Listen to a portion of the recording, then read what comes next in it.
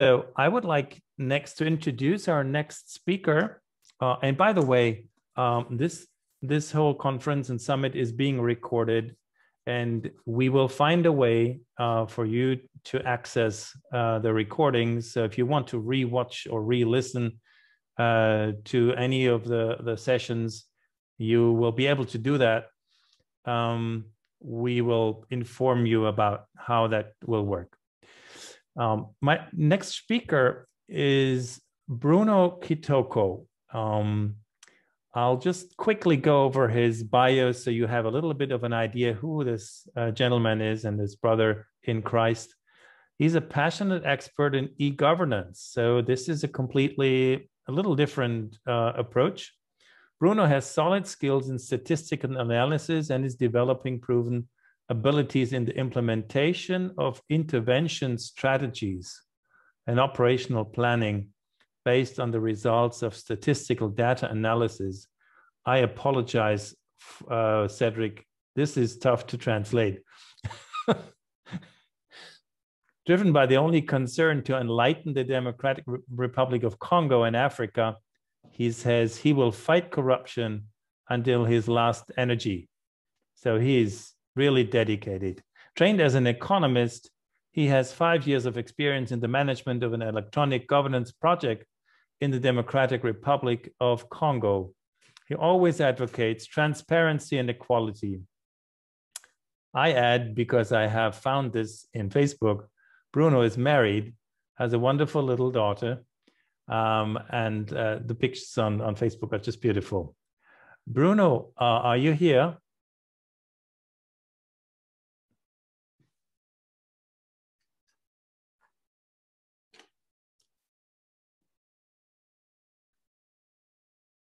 Sean, can you unmute Bruno and see if he's here? Yes, I am. Hello. Oh, wonderful, Bruno. Perfect. Sean will show the presentation, and as soon as that is ready, you can just go ahead and start. So do I have to share my screen? I think directly here? I think Sean will bring it up and make my video disappear, if I'm correct. Is that right, Sean?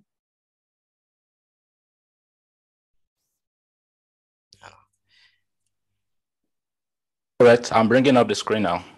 Okay. Yes, please. Just in the meantime, I can again inform our French speakers. Pour les Français, si vous voulez nous rejoindre dans la pièce pour la traduction, vous cliquez sur Breakout Room en bas. Il y a un onglet où vous voyez French. Et vous pouvez rejoindre ce groupe-là. Merci beaucoup.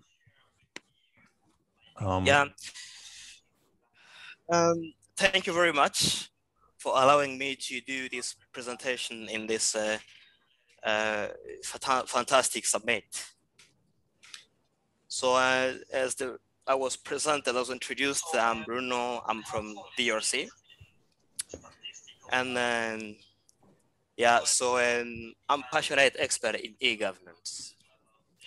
So when I was told that I should speak about education for combating corruption, I had a lot of thought in my brain. And on my way from where I'm living to where I am now, because I'm out, so suddenly something have happened in Kinshasa. Kinshasa is the capital of Democratic Republic of Congo. So the National Minister of Education was jailed last week because of corruption. And today we are talking about education for combating corruption. I'm taking this story just to show how bad it is, how deep corruption is it in Congo, and how this is killing all the values. The first element we have to mention here is to know that corruption in Congo is coming from the top to the bottom. That's the first thing we have to mention. I mean, most of the authorities are corrupted. This is the national minister who is jailed because he took $2 million, money that was supposed to pay the teacher's salary. And this is how corruption is moving from the ministers to the teachers, from the teachers to the students, and it starts to kill all the values. I don't know how much you guys know more about Congo, but most likely when people they hear about Congo is war, shooting people, lack of good health system, poor education, and so on. And then in 2016, we came to implement an electronic governance in Congo. When we came with that, we were wondering ourselves, what should we fix for now to start? Should we fix the health system? Should we fix the education system? But we saw all these are just effects. Still, there is a source of all these problems. And the source was lack of good governance in Congo. So this lack of good governance was due to corruption. From the university, I was hating corruption. That's why you saw in my profile, I said, I will fight until my last energy, because I never been familiar to this practice, corruption. Then we sat it together with my colleagues from Norway, and we have discussed. So we came to this kind of a solution. The way for us to combat corruption is to set up a digital governance system. As this is coming from the top to the bottom, once we digitalize everything from what we are receiving as services from the government, then easily we will combat corruption. That's why we said how to fight corruption through digitalization. And this, what I'm telling you here, is the true story. This is what I have been working through since the last 6 years. The e-governance, as you can see, is exactly following the UN SDGs. And in this project, we have just picked 8 points of them. It's known that without peace, without justice, and if we don't manage to bring strong institutions, we can't reach any of the 17 or the 18 SDGs of the UN. And we say we should focus on that as well. Make sure that we build strong institutions based on peace and justice, equality to everyone. How now to build this? Bruno? Yes, please. Can you see the slides? No. Oh yeah, I can see them now. Would you please advise Sean on which slide he should go, because he's searching trying to find where you are. Okay, you. So please, Sean, can you go to the? Do you have the slides? Do you want to share directly? Yeah, I can share directly. Okay, can we try that? I'm gonna stop sharing. Oh yeah. Okay.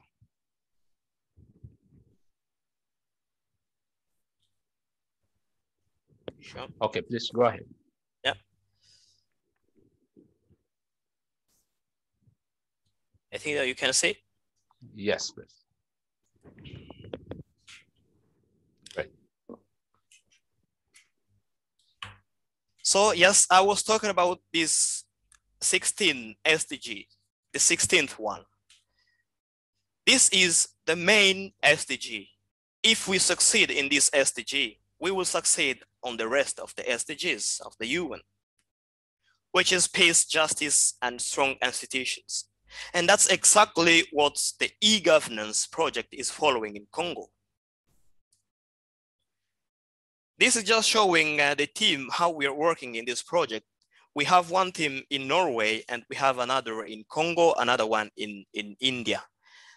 This cooperation is helping us also to succeed. And as I used to say, I consider this as my grandmother's kitchen, which usually has 3 stones. And if you remove 1 stone, it cannot be possible to cook food.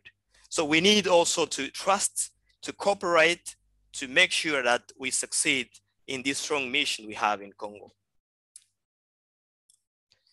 The project has started in North and South Kivu, the e-governance. So when we came in DRC, we need the gate to enter into the country. And as I said on top, the main problem is lack of governance, good governance in Congo. And this lack of good governance was due to corruption, which is most likely coming from the top to the bottom. So we have interested the leaders in these two provinces. They have approved and we have started. At this other side, we just show this corruption perceptions index. And to succeed in such area like this DRC, which is corrupted, to succeed, we came with strategies as follow. This is the team we have started with. 99% of them are young directly from university. We have leaders and we do respect the gender equality as well, because corruption, when people, they start to do corruption, they are destroying even this way of respecting women. But in this organization, we said for us to show that there is another way to change and to combat corruption, we need to come all together, men and women, and fight against corruption, which is destroying the good governance in the country. Another element which is sustaining corruption is tribalism in Congo. In Congo, it's normal to be hired as a medical doctor without having done this as your studies, just because you are a brother to the national health minister or whatever. Tribalism. This is sustaining corruption in the country. The reason why we have decided to take people from different tribes and show that from your tribe and mine, we can put the effort together to change the rest of the country by removing corruption and set up a good governance. But also, you know, we have rich people, they are really rich in Congo, and poor people, they are really poor. But we have decided to take people from different layers of the society. So the two, you see that they are from some rich families. And they can accept to work with other people coming from ordinary families and to aim one thing, make sure that there is good governance in the country and combat corruption. So now we come to the reality. When we have reached Congo, we saw this was the picture, the image. From the collection point, this is the implementation of the tax system. What we have identified was the money leakage. And why this?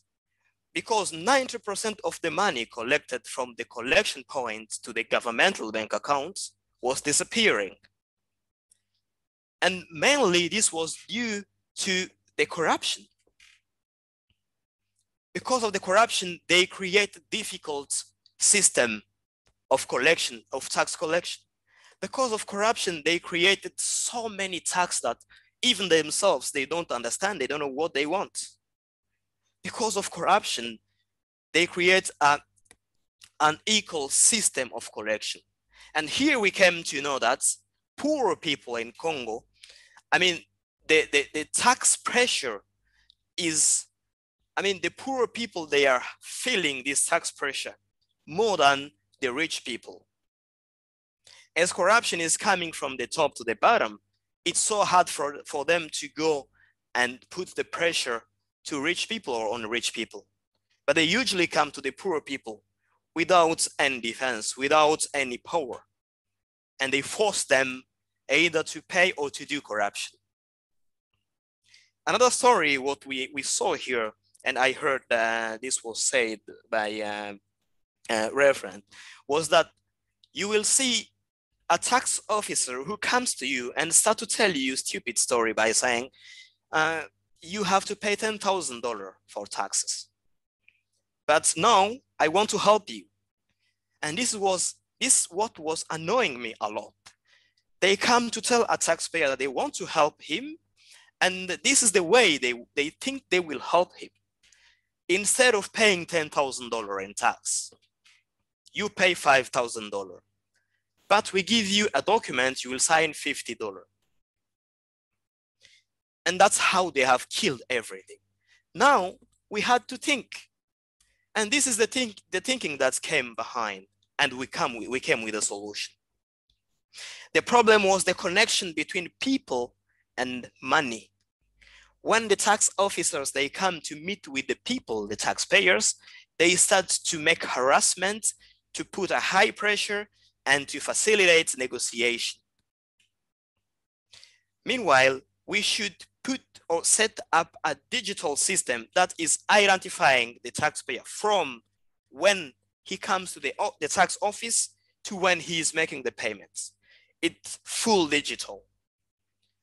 And we make sure that we remove the people into this process. How are we going to remove the people? No one is going to calculate the tax anymore. We set into the system the law and the rates of the tax. I mean, the tax authorities, they just have to take the information or the declaration that the taxpayer is bringing to them, and the system does the rest itself. Then the solution is that the government, if we make sure from the collection to the bank, nothing is disappearing on the way, the government will have more than enough money to invest in roads, in building, and so on.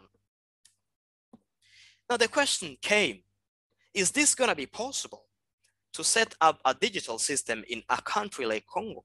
Yes. We saw that Congolese, they do have now access to smartphone. And the system we thought at that time we need to implement in Congo was inquiring to have such platforms, tablets, PCs, smartphones. And yes, we now have access to these kind of devices. Meanwhile, yes, let's go and do it, because there is no other way for us to combat this corruption without going through digitalization. This is how it was working before. As you can see, it's paper at all the steps. And the reality, you see the baskets here, you cannot fulfill this as long as you have this leakage of water. No matter what you do, it will never be full. And this leakage is corruption, is this paper you see here. And I 100% ensure you, the paper I put here, they are all fake documents, but delivered from tax offices to the people. This is inefficient also because it takes 48 hours for you to have just one paper, a tax note, and some other days to make these payments. It's a huge process.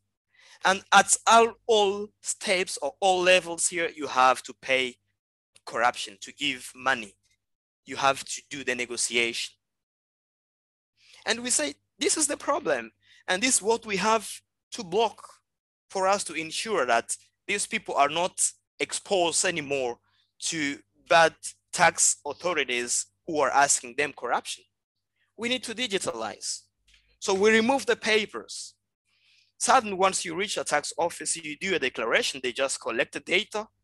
Once they approve, it goes to the controller, and this one is also going to approve. It comes to you as an SMS. You don't need to go to all these offices. And you have to choose either you make your payment on phone or you go to the bank, you make your payment. So we remove that contact between people and people who are handling money, because that was the problem. We just leave them to read the data and make decisions. That's now the really electronic governance. The eGov modules, here we also we have seen that corruption is killing even Congolese or human rights. Like in Congo, people, they are living without identity. We don't have at all. Having a passport in Congo is luxurious. Like it's horrible to have a visa to come into Congo. all this is because of corruption. And we found the only way to fight, to combat it here, is to set up a digital system and to have young people well educated to follow this. So by developing all these modules, we want Congolese to start to have access to them. So the more they are accessing, the higher the quality of their identification will become. Because at all the stage, we are taking the picture of the person that are inquiring the services from the government using this system. And suddenly, in the future, we will start to do the facial recognition, so we do secure. And it brings the new application we are launching very soon called MeGov, which means My eGov. This is enabling the citizens to access to their own information on the phone, to everything they are requesting or they are making as payment to the government. So it increases human right. And it's gonna also issue the identification to the citizens. The president also of the country is a citizen. He's gonna have the same identification coming from the same system to a normal citizen in Congo. So we start to feel equality. We are equal now with this system. So the sustainable and developing fast system. We have signed our contracts in one of the provinces. This is South Kivu. And in 1 week, we have configured everything. We have trained the users and the banks. And in that 1 week, the government were able to see the report automatically. And as you see these people sitting in the middle here, before the digital system, their table were full of papers. But now they can access in just a week. They can access to the system using tablets, and it goes fast. So we do the same in the hospitals. And here, this is where Congo citizenship is starting. Once you are born in Congo, normally within 19 days, they have to give you a paper called a birth certificate from the government. And most of the time, they were harassing moms before they give them the documents. It should be given for free normally. But what we have seen, before they give that document to such a madam, they will start to ask her money. And most of these madams, they know I'm living in Congo. So for some reasons, they are not well educated, and so they don't care about those papers. They don't know, what is it for? This is my child. I'm done with the hospital. I can go back at home with my child. I have no problem. But when the child starts to grow, then he will understand that he has lost his citizenship suddenly when he was born. Not because her mom wants the child to lose the citizenship, but because one guy came to ask corruption to the mom, and the mom did not understand what was that. That's why we have decided also to digitalize the birth registration process in Congo. And this is fighting much more against the corruption in that area. Because we are providing this for free in Congo, and all the moms are feeling comfortable. But also we are generating statistics to the government once this is done in the hospital. By giving the statistics, it comes with all the information related to the child when he was born, if he comes with disease, and so on. We are showing also the problems, how the number of madams died on the way to the hospitals, the children died on the way to the hospitals, and so on. All these statistics are now really alive. We think and we know this is the best way for us to help the leaders also to combat corruption together with the people. Because of this corruption, there was no trust anymore between the leaders and the people.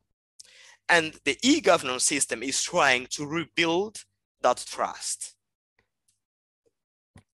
And in the field, this is in deep Congo, far away. We are sending also people with the smartphones and tablets to do the registration of people. The people in the field in Congo are like not part of Congo. Most of the time, They are just known when it's war and so on.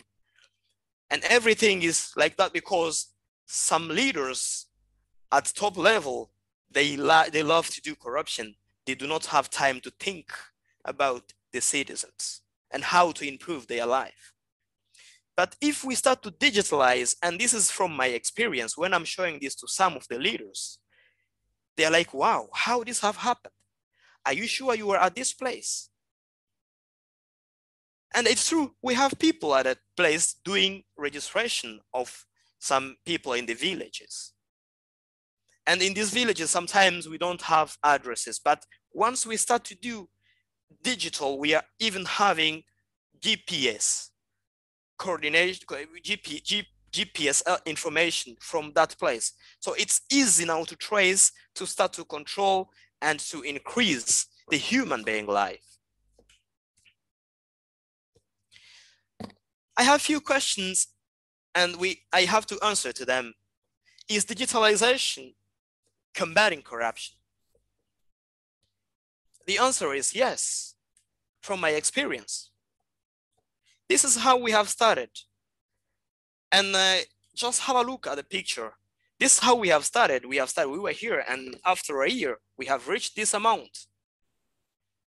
And this amount was reached not because some people did not because they have added the volume of taxes, no, but because there were so many leakage of money due to the corruption.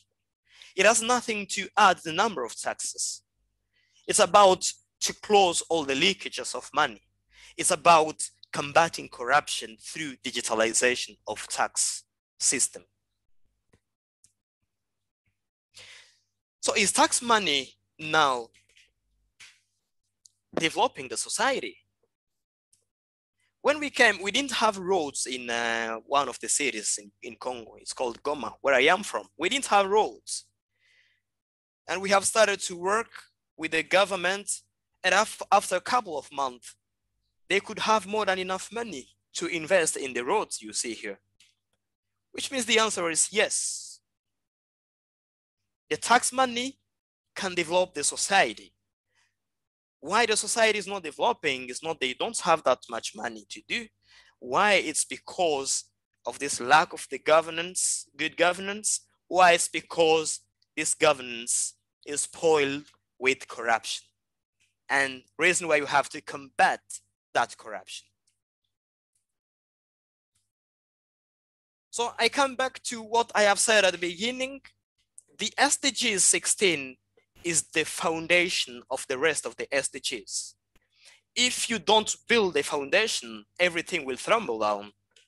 That's why we are also convinced that this SDG is the best. We are trying to build strong institutions in Congo based on justice and peace, where everyone will feel he's treated equal to the rest of the Congolese or of the people in the world. Not to think like, yes, for me to gain life, I must be a minister. For me to have a passport, I must be the son of the president or of a governor. We build strong institutions and the justice to everyone. So this is, in short, what I had to present with you, dear friend and gentlemen in Jesus Christ. But one important element I have to add here is this. For us to succeed in this, it's not we are that clever, no. But the key element to succeed in combating corruption is to follow all the biblical words, what the Bible says. Once we start to follow this, we will succeed. As it says in the Bible, that's the source of all the knowledge. The source, that's the beginning of all sciences. And we are the light of the world.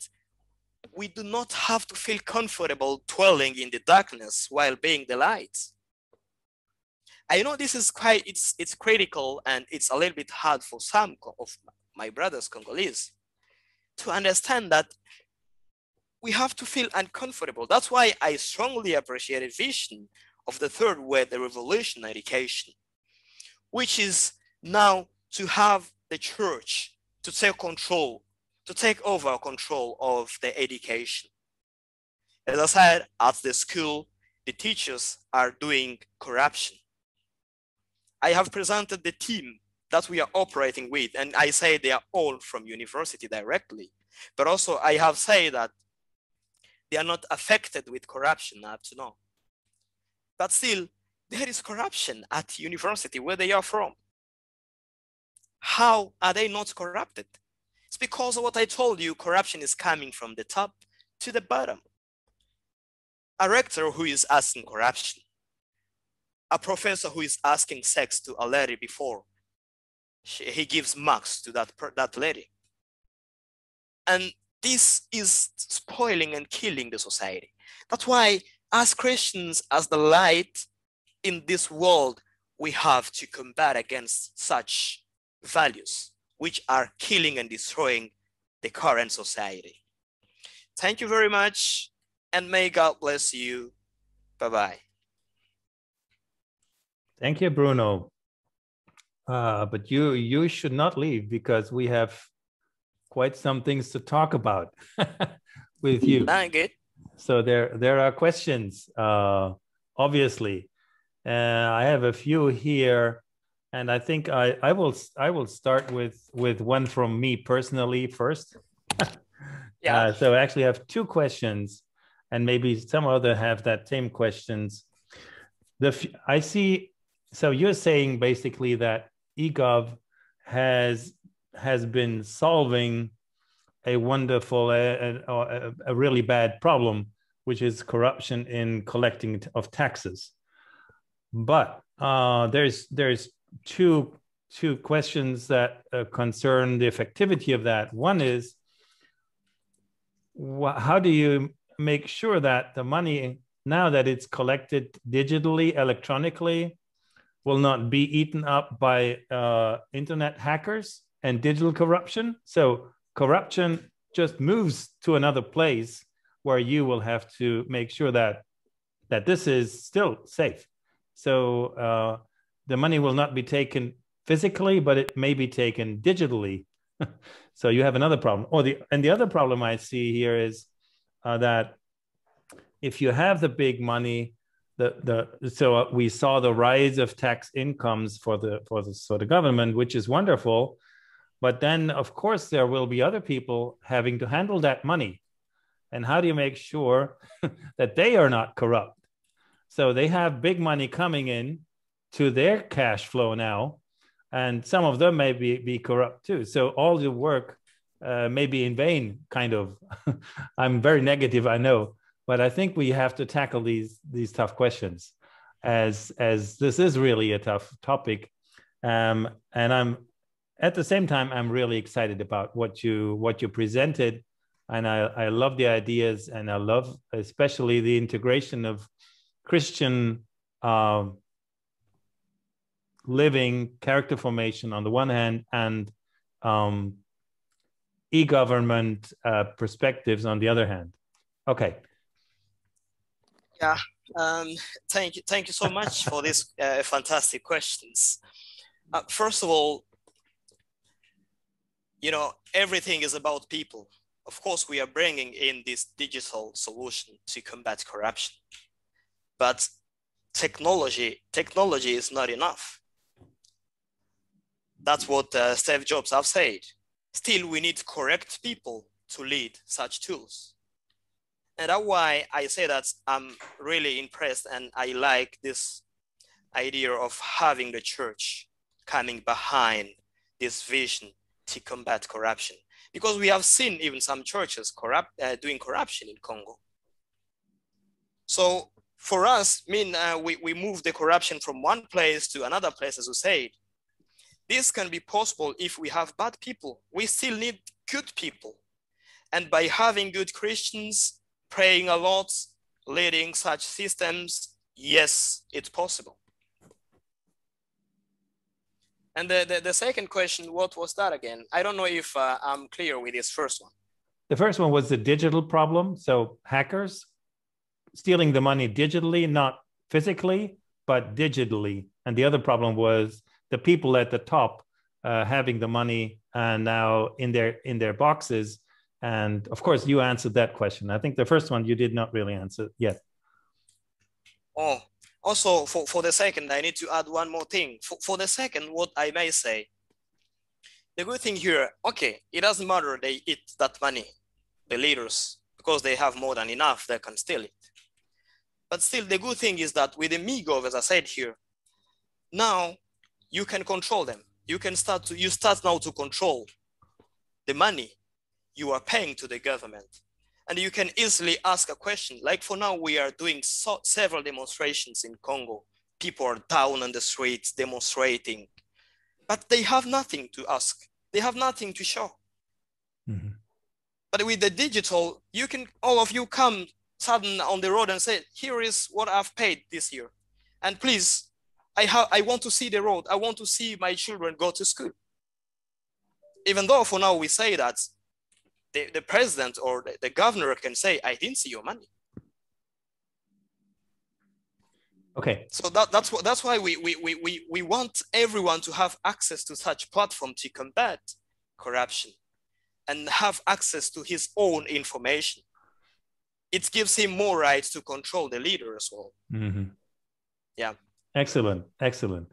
So and that's it goes the same way for the first one. No matter what, okay, they can do this corruption. It moves from manual to digital, but still they control. The main controller must be the people. Mm-hmm. That's the main controller. It doesn't matter we have the member of parliament and so on, but the main controller is the people. And since once we have access to all this kind of information, it's easy for us to ask questions now. But also, the system must be steered by correct people, Christians. That's the base. Thank you, Bruno. There is a lot of questions here and there's raised hands. I would like to quickly go to start with the first question, or this is basically a comment and it's being elaborated. When corruption has become systemic, as it is in Uganda, with the church also not sure whether they are part of the system of corruption, we need to really think hard regarding how we will root out corruption with education. So this is going back a little bit to the topic of education and the connection of what you presented and what we are here talking about today. This is an education revolution summit. So we are in education. So that connection, would you maybe just say give a short answer, please, so we can have more people. Yes. Education, you know, this kind of tools, we are not going to school to learn them in Congo. It's kind of a new tool we are setting up to combat corruption. Means we also have to educate people this way. Yes. I don't know if I caught very well your questions or your question. Well, actually, the discussion then goes on. Then another gentleman answered, the church in Uganda is unfortunately largely part of the corruption.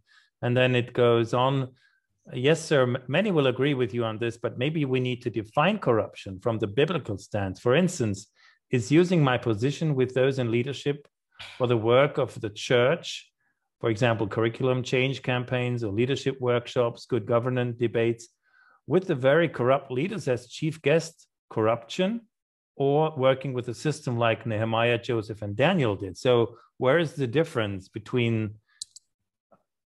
you know, using influence and corruption? That is, I think, an important distinction that needs to be made. And we need to we can't discuss it today, finally, but maybe you want to say a few words on that. Yeah. But before I say, can I ask, yes, that's a very important question. But I'm here with one of my mentors, Sure. Frank Carlson. Yeah. Oh, Frank can also come in if he wants to answer. Oh, yeah. Frank, please, can you come with some answers, please? Frank? Yeah. No, I think this e-governance project has shown that there is an enormous need for education in all levels. And we have to educate from the kindergarten up to the top level of universities.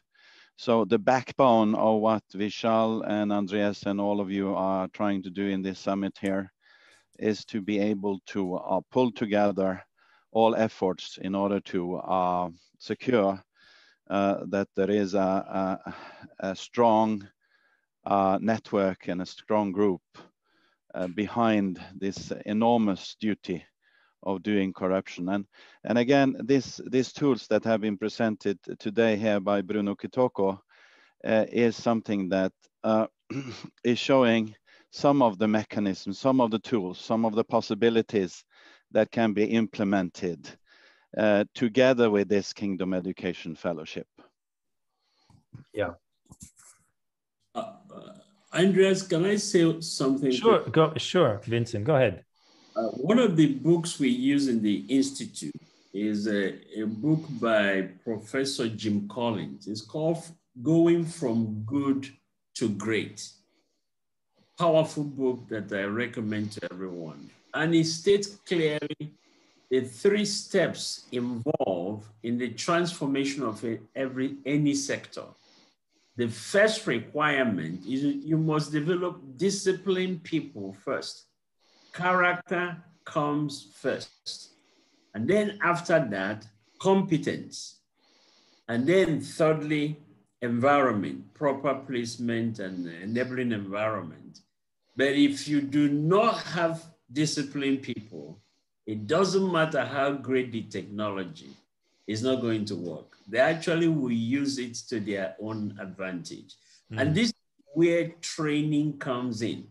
Yep. Any church that must actually be a part of this movement, that church must be rooted first in the character of God and then help to mold those who are coming to those centers in Christ's character before we even impute the skill and the functionalities. Andreas, I just want to add something in relation to the church organizations. Yes. There is so many very big church organizations all over Africa.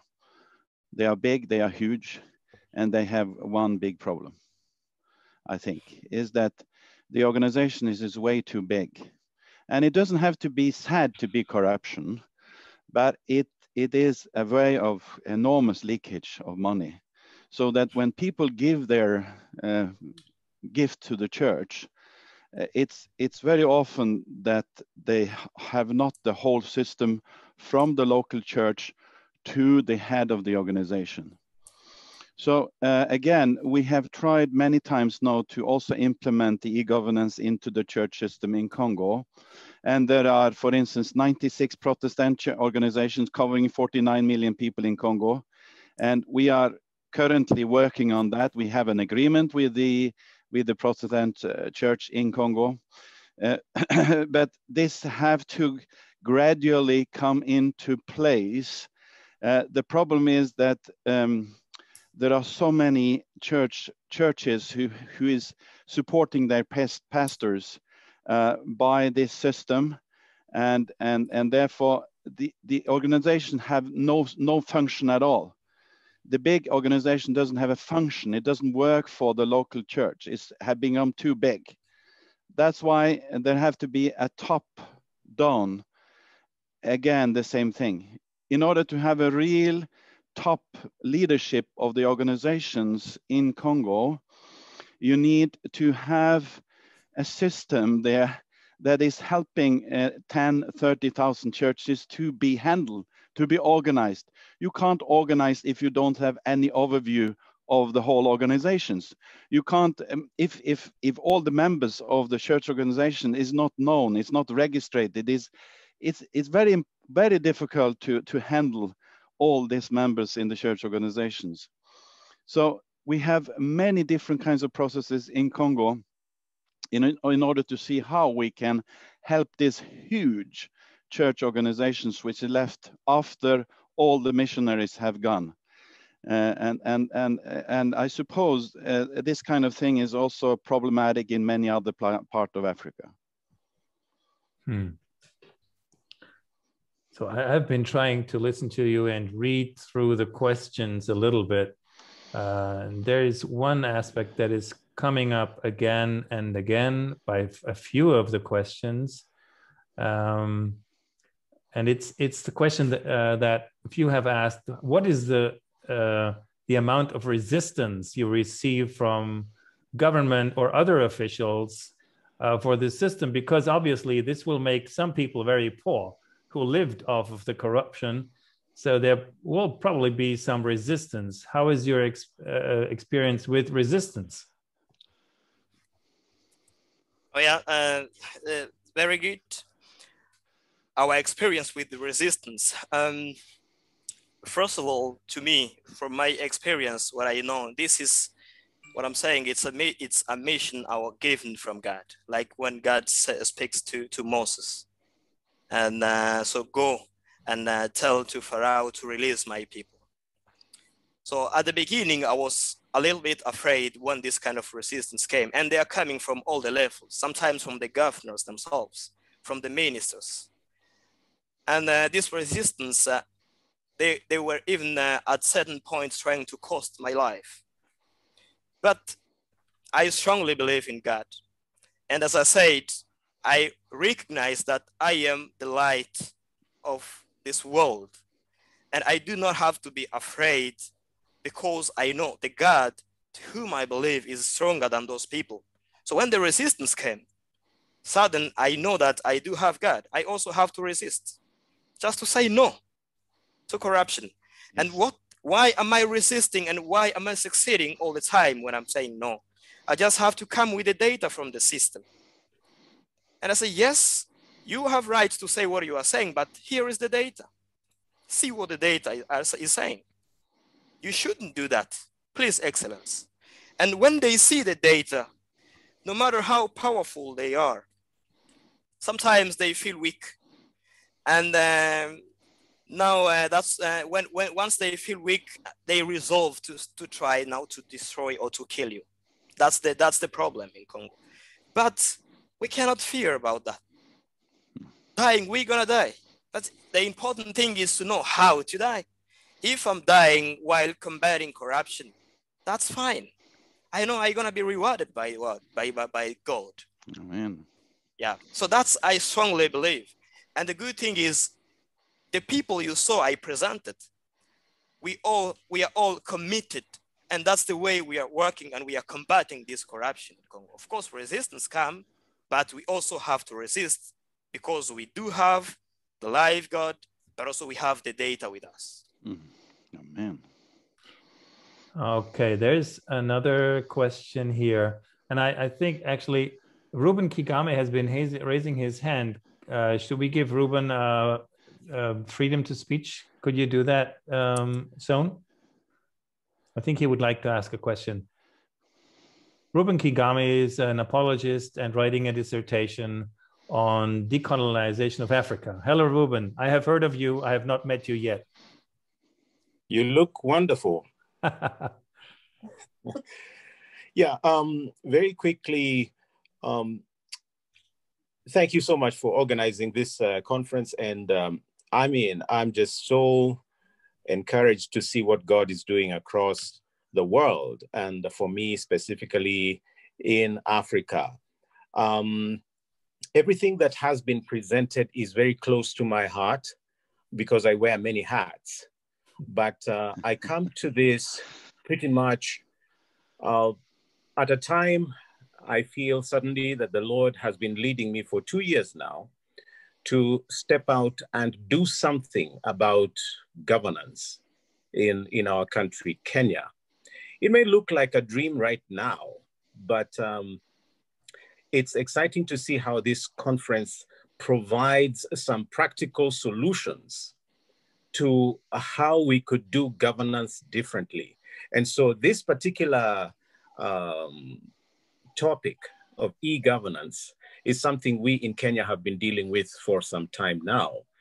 And we know that, for example, we started to digitize probably 2 years ago.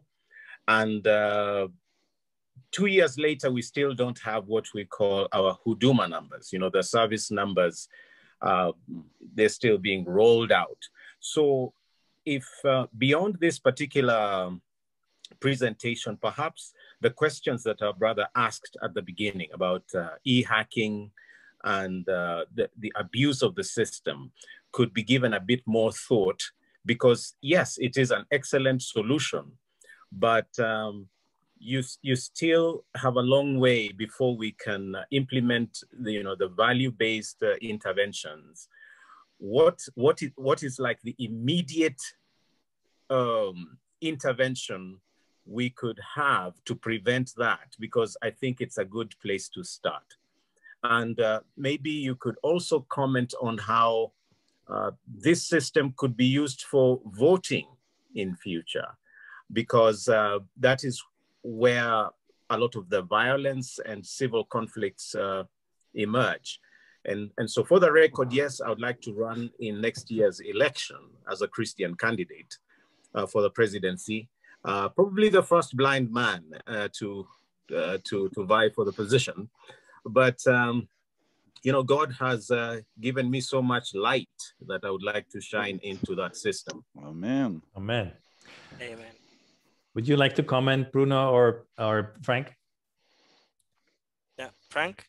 I think, the interesting stuff is that if you want to implement this kind of systems, we quickly found out that you can't go to the top level in the country. You have to start smaller levels, lower levels. So that's why Bruno talked about starting in North Kivu and South Kivu. And you have to have a direct agreement with the top leader in that province. In this case, the governor of South Kivu. And the governor have to be the one who pushed this system in. And the governor is a Christian pastor normally in Congo.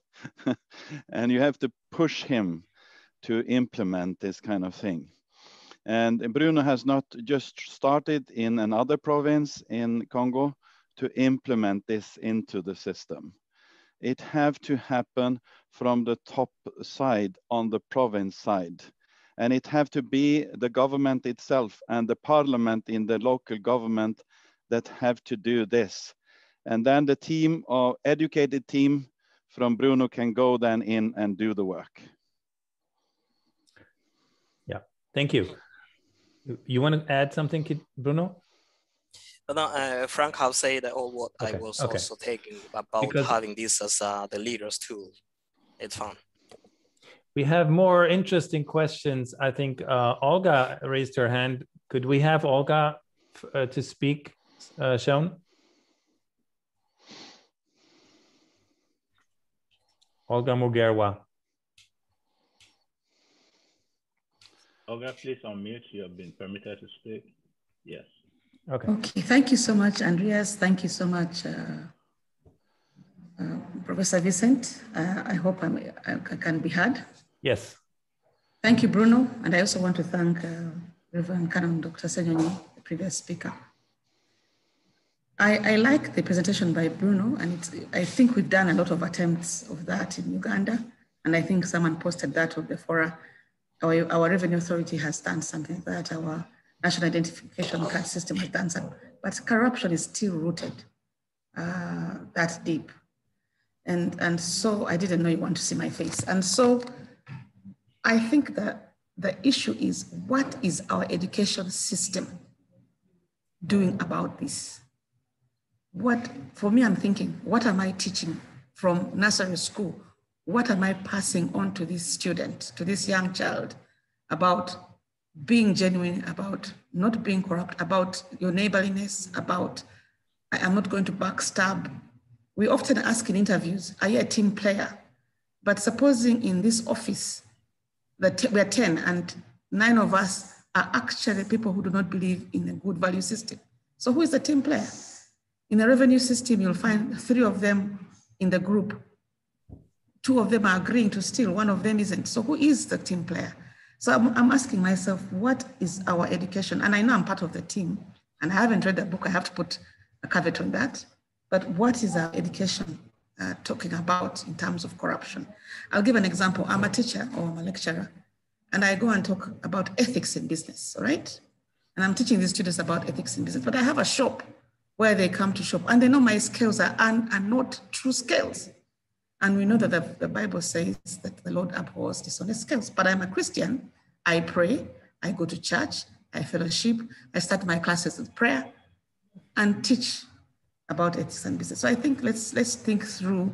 I like the model, the examples, the interventions, but let's think through what hinders that, even that digital intervention, from achieving its objectives. Thank you.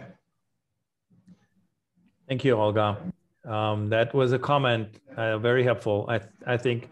And we will go deeper into all of these topics, obviously. So we are kind of connecting and collecting a fabric of topics where government, ethics, learning, and character education actually interfere. And there we see that they are not, we cannot work on them separated. They are all interconnected. It does not help only to install e-government. If you have corrupt people at some point in the system, they will find ways of taking the money out. So we need education that forms character, strong character people that have a rigor in their compassion for truth and for transparency and all these things. And there's two more things, questions that have coming up. We really have too many to tackle them all, but we can continue there. This is only a starting point. I want to say this to everyone who is asking questions, who's bringing in thoughts. As you can see, this today is the starting of a movement in Africa. And this is, we would like to see very much of this discussion on this level of information. And so combining the visionary aspect that Vishal has been bringing this morning and combining the practical aspect that Bruno has been bringing in and Frank, and looking at that together through character formation, university, education, and government, etc. This is what we want to do. So this revolution is not only about talking words, it's about bringing it to the reality of our everyday life.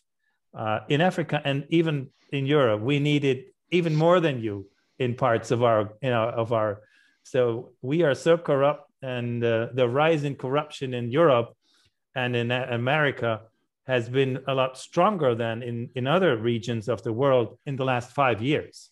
So Transparency International has shown that the corruption index has risen, for example, in Canada, stronger than it has been rising in a lot of countries of Africa, where it has been kind of stagnant or going down a little bit even. So I will try to take up, there is one more hand raised, and forgive me if I maybe oversee someone, it's just hard to tackle. Aristarch is trying to raise his hand or her hand. I don't even know if this is a lady or a gentleman, a brother or a sister. Please, would you speak up for a moment?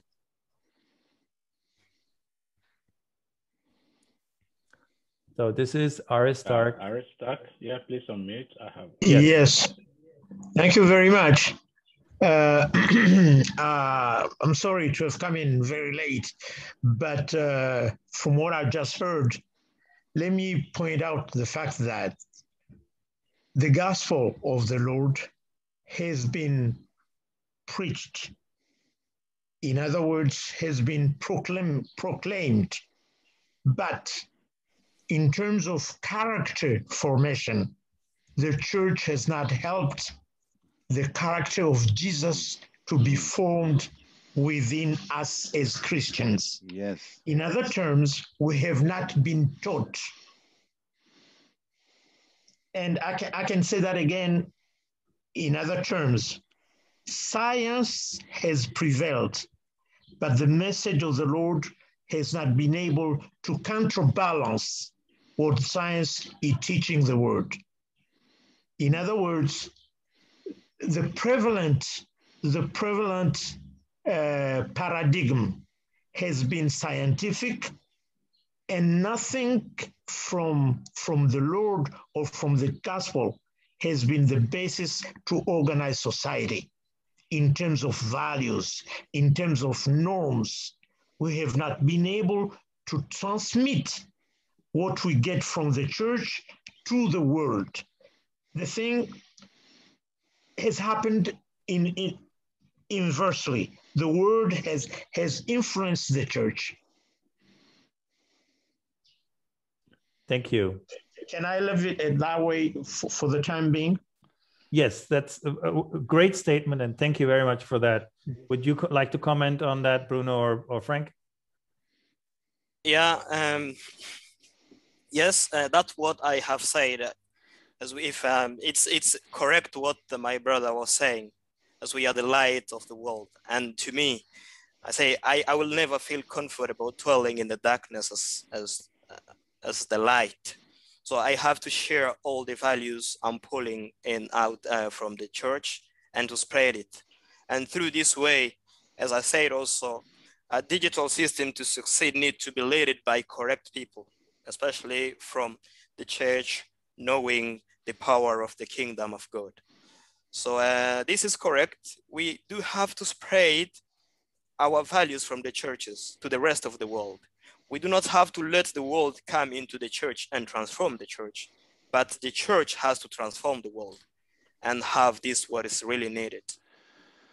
Yes, and there are so many churches in Africa, as my experience is that they are churches and they are fantastic churches. They are praying a lot, they are worshiping the God and all. But what I'm saying now is that the churches in Africa have to learn to work. They have work. Love is hard work, and that's, I think, what Aristarch is pointing towards. Is that the point is that hard work. They have to go in and transform the society. The church have to transform the society around them by the grace of God, by the power of the Holy Spirit, and really do that. And I think that's the key point. Yes, thank you, Frank. I think as we have been in this meeting for quite a while, I would like for now to wrap it up, because we have tomorrow another round of meetings, and I think for now maybe we can close the Q&A here. I would like to re-mention that there is an online. So there's 2-3 things you can access. There's an online discussion board that we have where you can write your comments at any time, and they will stay there. They will not get lost. This is the link to that. It's an online notepad where you can just put your thoughts and ask your questions or bring suggestions, anything you think is important. And this will stay online as we have even finished this conference. So after the conference, this will be also a platform where you can put thoughts or invitations or comments, or also the request to connect with someone. Maybe you lost the connection or you don't know the email address or something. If you want to connect with someone, write it there and we'll try to help you out. So that notepad here might be helpful. So thank you. Close out. Yes. And I want to appreciate you for allowing INT to host this. There are actually, let's remember that one of the major outcomes we want to achieve is the networking of African professionals. Yes. Hoping by the time we finish tomorrow, a group of African professionals will begin to own this vision. Yes. And so there were people that were targeted and specifically invited to be a part of this. I would like, before we close, to at least give one or two of them, even if it's just 30 seconds, to say something about what they have heard. And so I'm going to call on Dr. Abubakar. Dr. Abubakar has an institute in Accra, Ghana. Dr. Abu, if you're there, please unmute him just to tell us what he has heard and how he feels that this can benefit Africa. He's a very experienced scholar. Please unmute him. Thank you very much, Professor Nibogu and Professor Vishal. Good to see both of you. And can we have your video, please? Okay. Hopefully you can see that now. Let me just do that quickly. Okay, I think you can see me. Yeah. Okay. Don't be Thank you. deceived by that youth. He's a very experienced old man. Thank you very much for those kind remarks. And well, from what I have heard, I see that there is hope for Africa. And my interest is all to know that quite a bit of the education for the whole world actually started in Africa. And there are documents to that effect. And up till today, we still have almost 1 million manuscripts that are unpublished from Timbuktu and some of the other places. And the oldest university, as much as we know Bologna, started by the monks in Italy, is considered one of the oldest. The actual oldest university is in Al-Qarawin, Fez, Morocco, which is about 1,200 years old. Having said that, what I've heard today, I'm excited about it because I could already see the interface of what we're doing that you know about, Professor Nibogu, where we have a platform, a digital platform for education already that can host 100 to 300 million people at the same time. So if a school comes in as one, then automatically that means, almost 100 million or more schools. So I am looking forward to the way we can interface.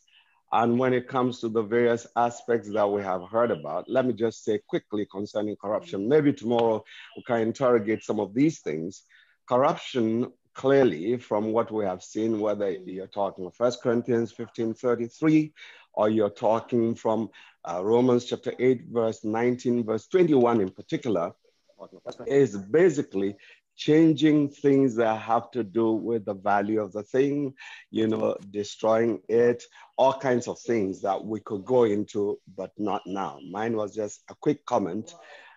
So corruption is not what we've made it. And by the grace of God, I lectured in economics.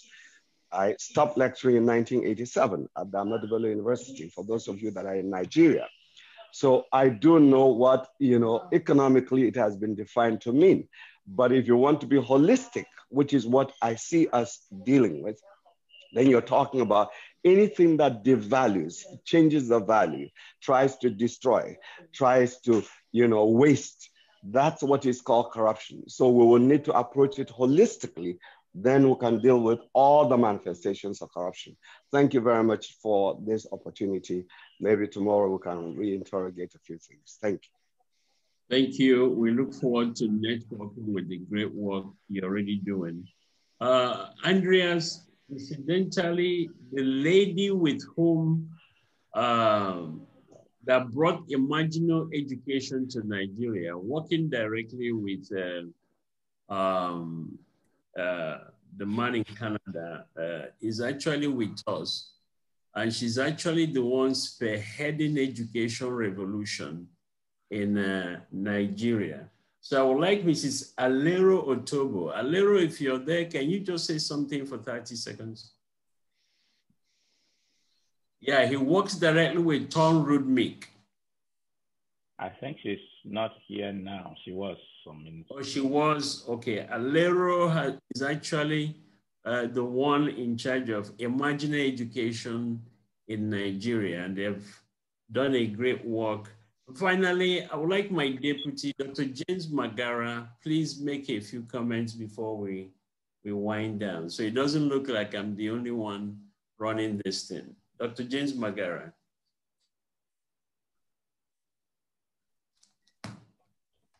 I have Mrs. Lorna. Should I ask? Okay, let Lorna speak if James has left. Thank you very much, Prof. Anigbogu for the honor and blessing to be part of this incredible conference. My quick comments are that we're beginning to see the fulfillment of Habakkuk chapter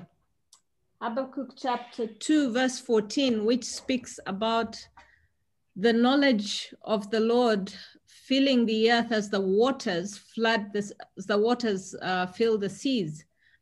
When you look at how we're beginning to come together with a common vision, there will be an outpouring that will flow out again to cover not just Africa, but the whole world. And so for me, it's a real excitement to begin to see the pieces coming together. It reminds me of again, a passage in scripture that talks about the dry bones coming together and a whole army arising. It's like the different visions, the different burdens that God has given us, not just across Africa, but across the world, are beginning to come together. And very soon the Lord will pour out his spirit on this corporate body that will then flood the earth. So for me, it's a very exciting time, and I'm very glad to be part of it. It's a blessing. Thank you. And by the way, Lorna is the Pro-Chancellor of Makerere University. So she's speaking even from that capacity. Again, thank you. Andreas, back to you as you round up. Thank you, everyone. Thank you. Thank you very much. Can you hear me? Yes. Okay. Yeah, I have some internet problems, but I think as long as you can hear me, that's fine.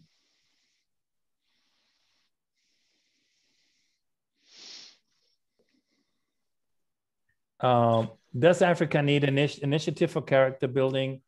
I think so, in all humbleness. Are there good plans out there to achieve that?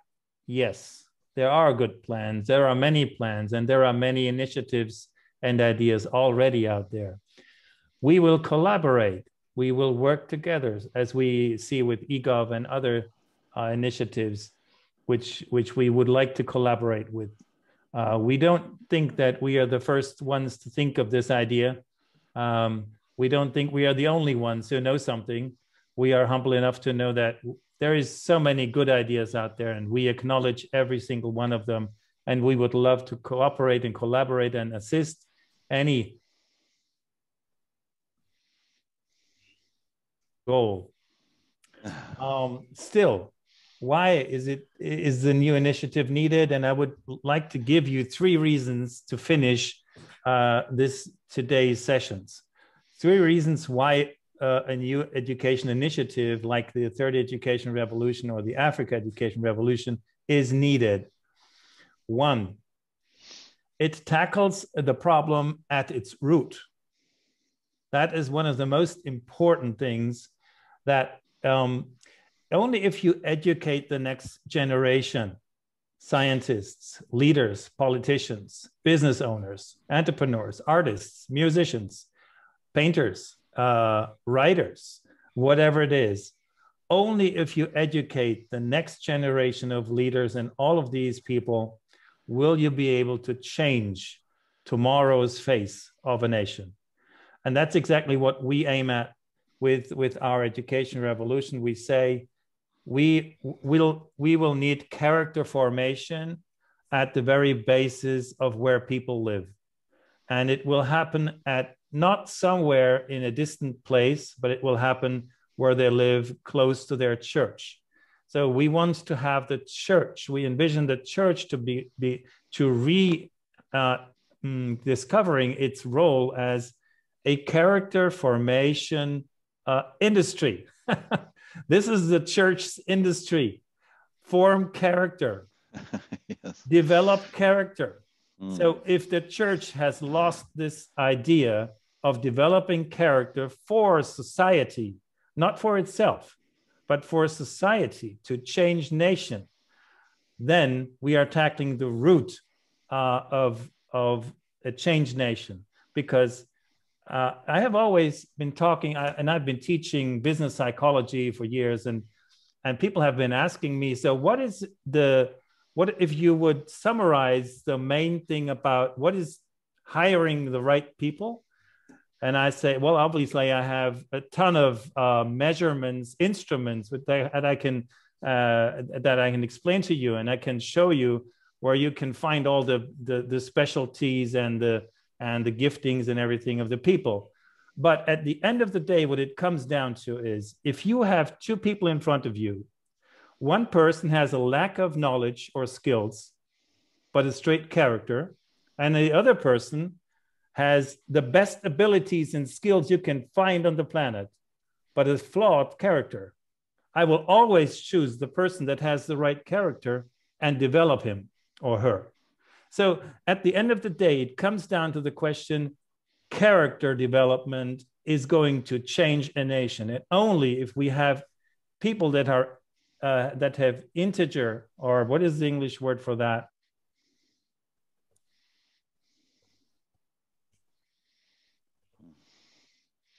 Maybe Vishal want to say.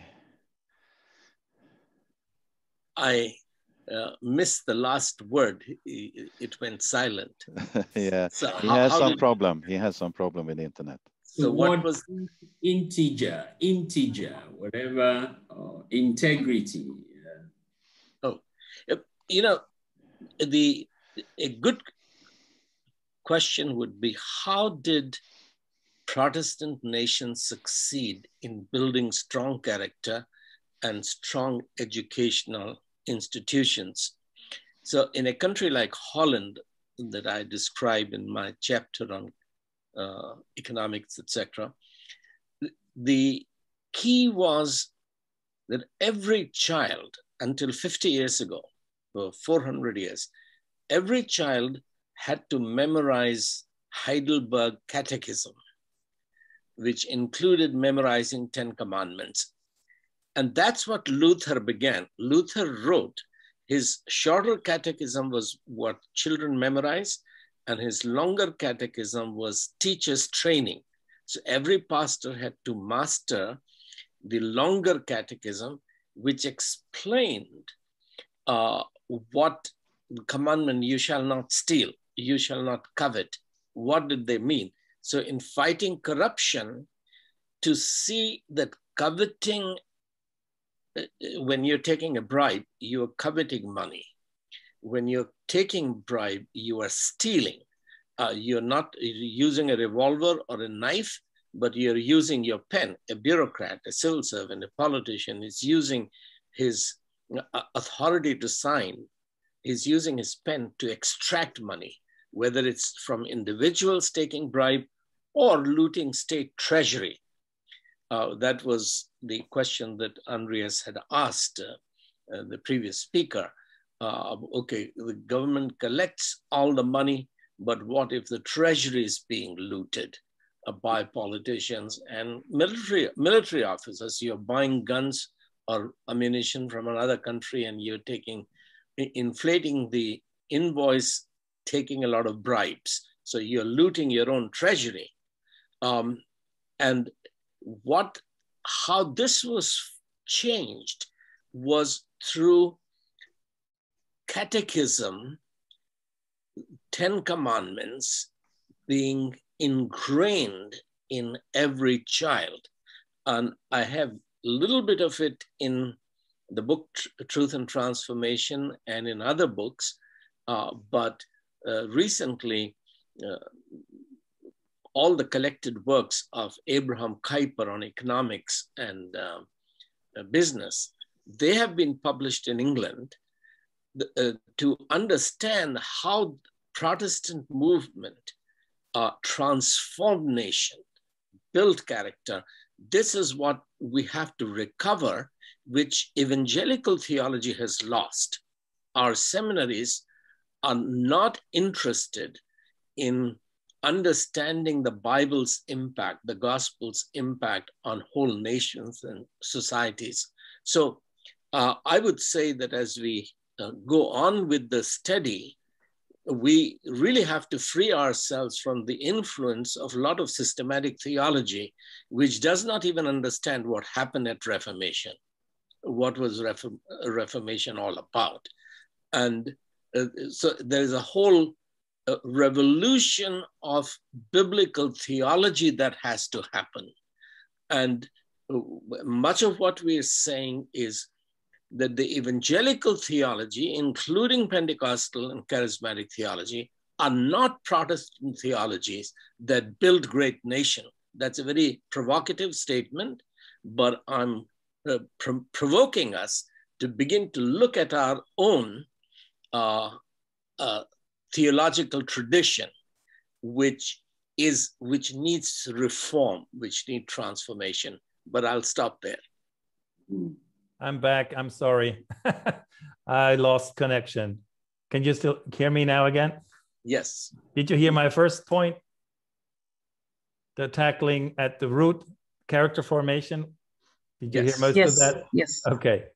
The second point sum up is it builds on a resource that is unique in Africa, actually.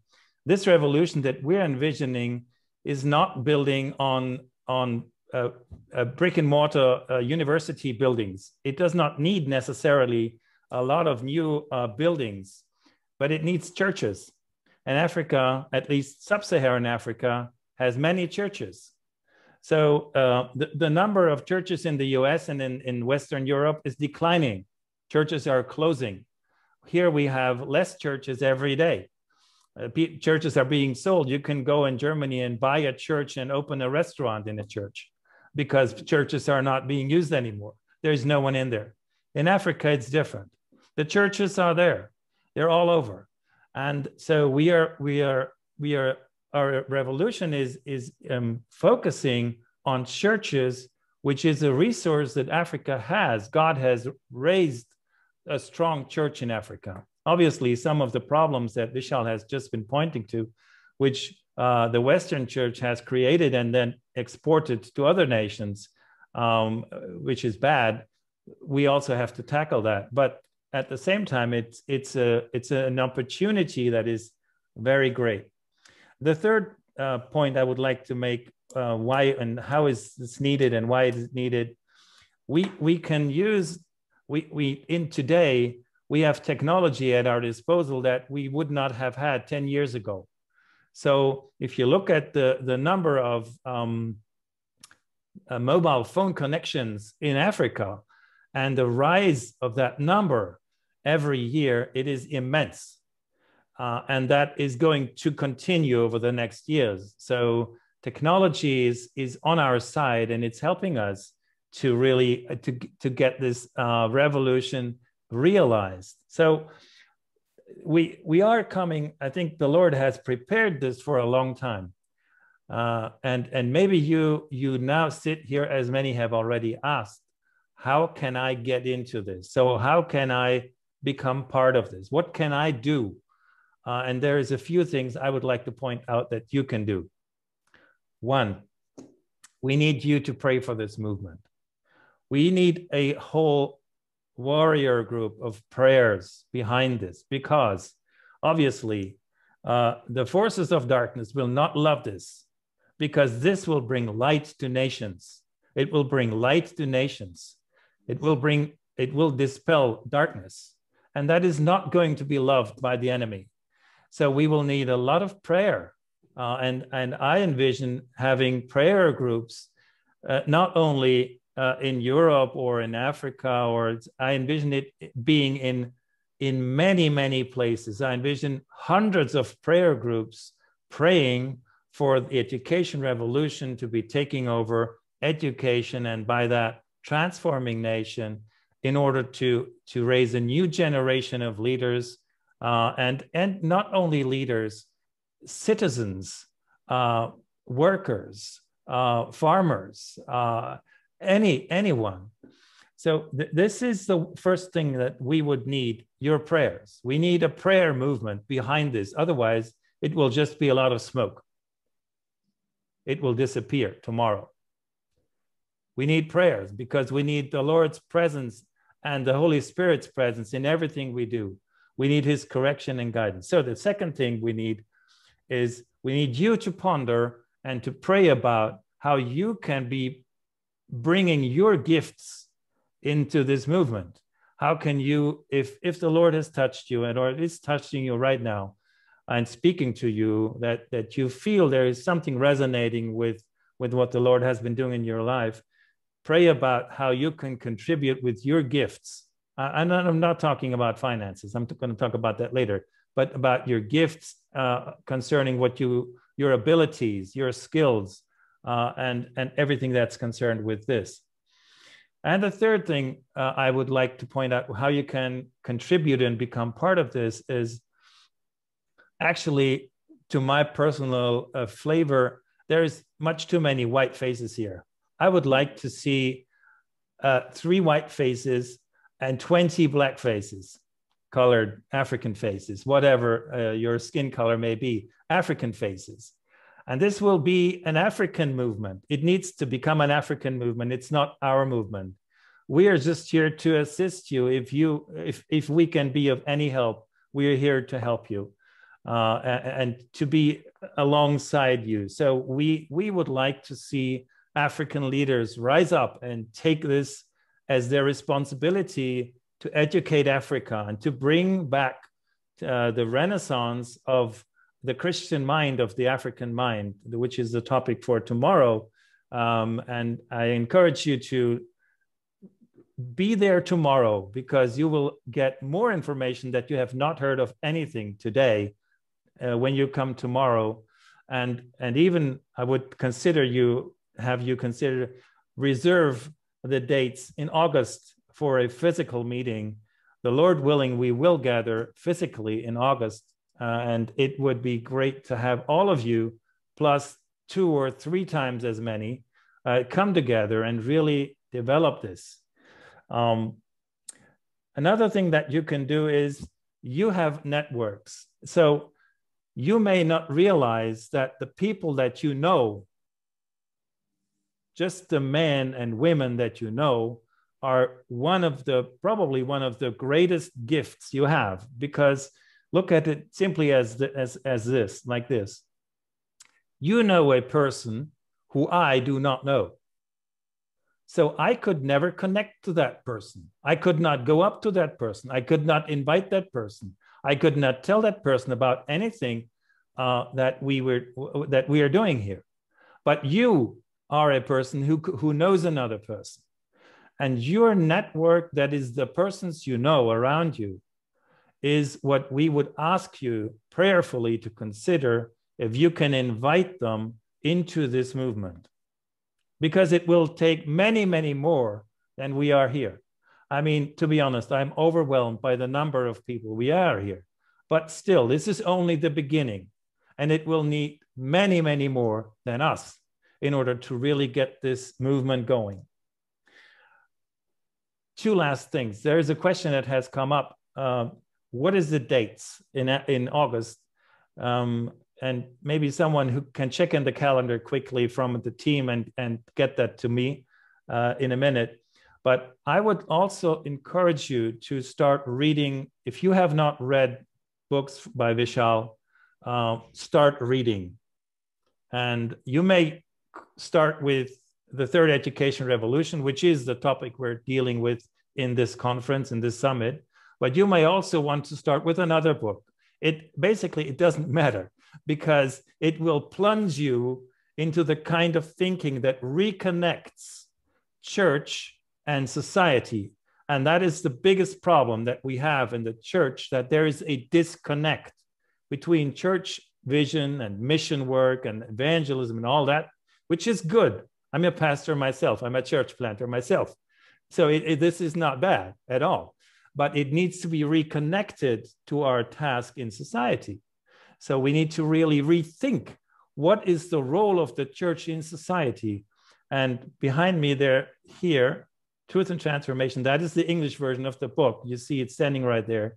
This is the book that basically explains, it's a pre-book for the Third Education Revolution. And there will be another book coming, we are preparing, and hopefully many of you will contribute writing chapters, is the church and the healing of the nations. And maybe Vishal will talk about that tomorrow a little bit. Thank you, Vincent. It's August 2 to August 7. That is the date in which we plan, the Lord willing, to gather in Africa. So this was my roundup, and I think Bruno and also Ruben raised their hands. Maybe we can give them just a minute each, so you can contribute quickly. Bruno.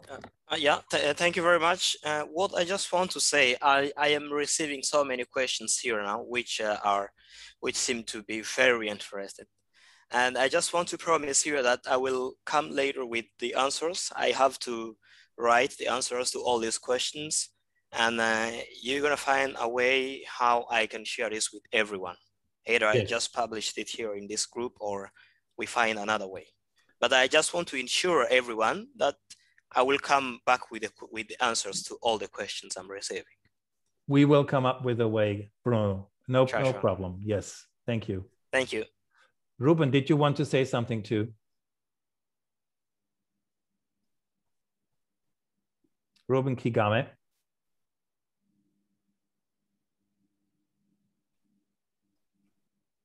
We have a comment from Kinshasa. A lady here who says, we invite you to Kinshasa for the month of August. So there are reactions in the French. And someone wanted to add her comment as well, but I don't know how technically and if we still have time for that. But yeah.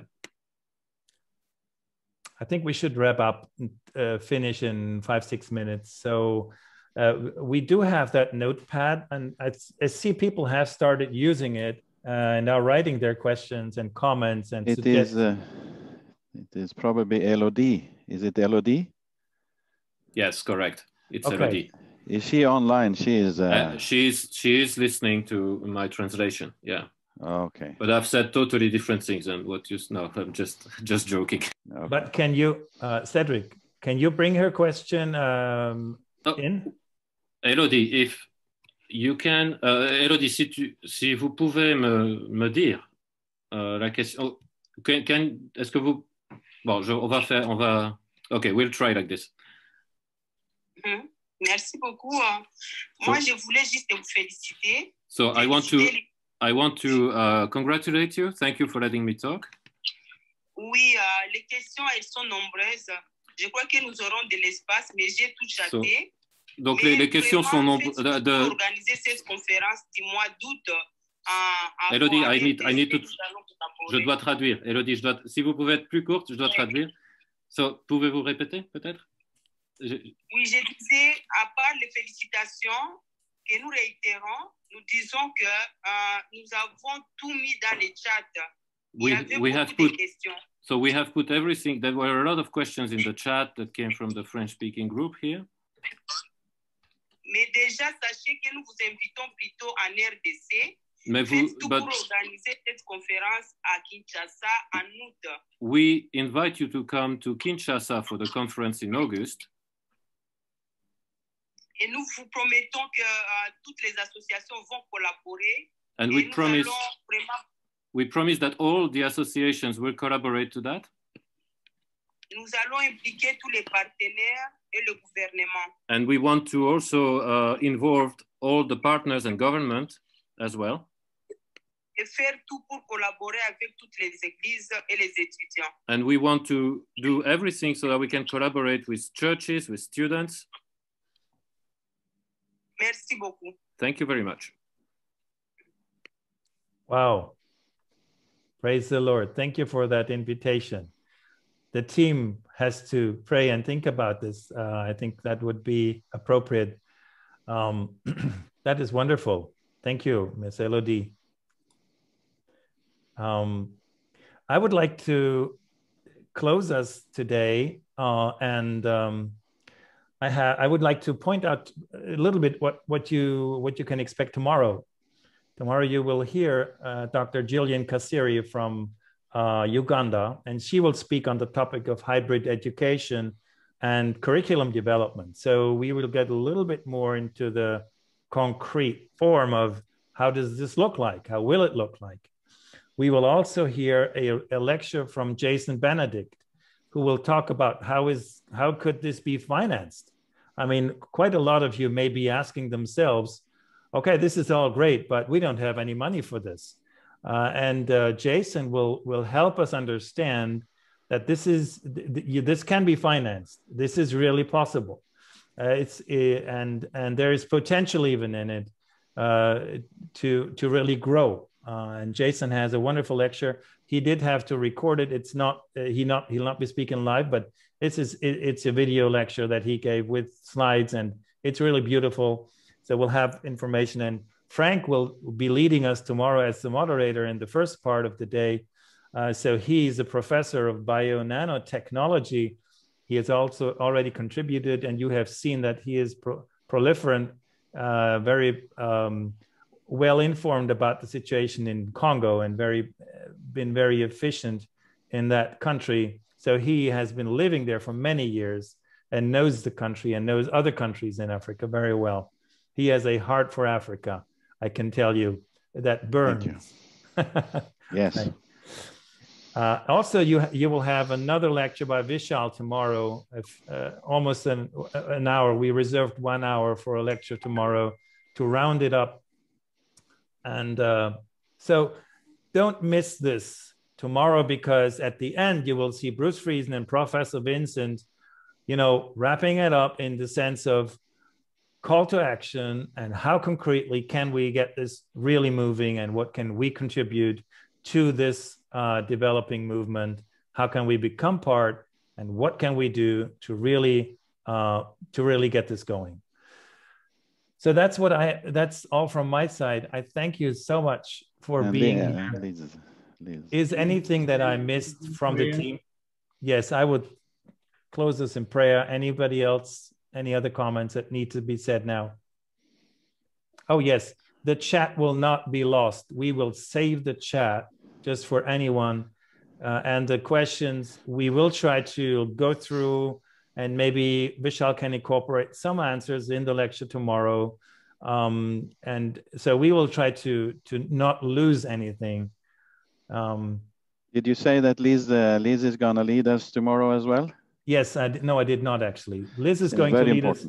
Liz Gitonga from Kenya is going to lead us as the moderator of the second part of the day tomorrow. So she will lead us to the end of the summit.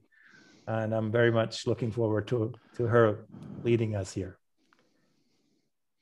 Okay, so if nothing else comes up, I would like to pray with us and thank the Lord for this beautiful day. Heavenly Father, we want to thank you for this summit, conference, meeting.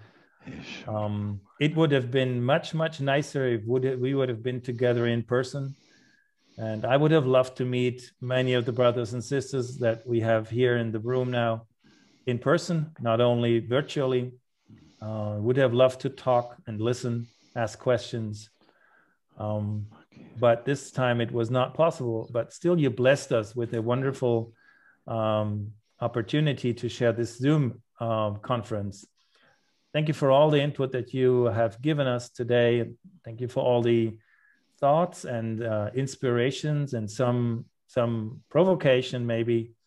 We ask that you guide us as we process what we have heard, as we think about what we have heard, and as we commit to what we have heard, Lord. Thank you that you can talk to our hearts, you can touch our hearts, and you can follow up with what has been said. And this is all for your glory. It is not for us. It's not about us, but it's about you. It's about your kingdom to come on this earth, and about your beauty to be seen in the face of humans and people that you have created, and the beauty to be seen in your church, the beauty to be seen in our nations, and the glory of the Lord being raised up so that Africa may become a light to the nations and to the other continents. We pray this all in Jesus' name. Amen. Amen. Thank you, everyone. Thank you very much. Thank you especially to those in the US and Canada, I want to say this at the end, who are staying up all night. Vishal, Bruce, David Glesney, maybe some more. Thank you very much. God bless you and have a good sleep. Go back to bed. Yes, go back to bed. Yeah. Thank you, Shem. Okay, we'll see you tomorrow at the same time in the same room. You just click the link. Is that right, Sean? Yes, that's correct. Same link for everybody.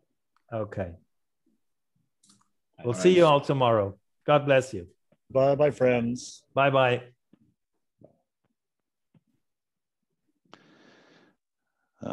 Andreas, are you staying on a little bit or? Bye-bye.